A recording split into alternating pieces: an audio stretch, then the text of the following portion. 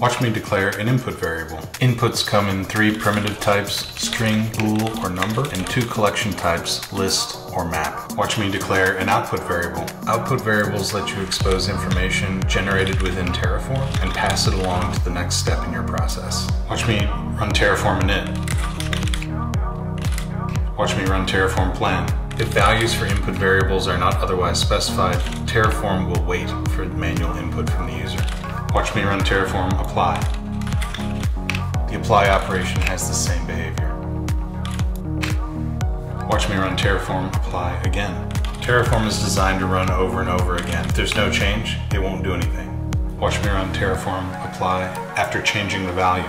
Terraform will detect changes within your solution and propose tasks of either create, destroy, or inline update. Notice how it's changing the value from West US to East US.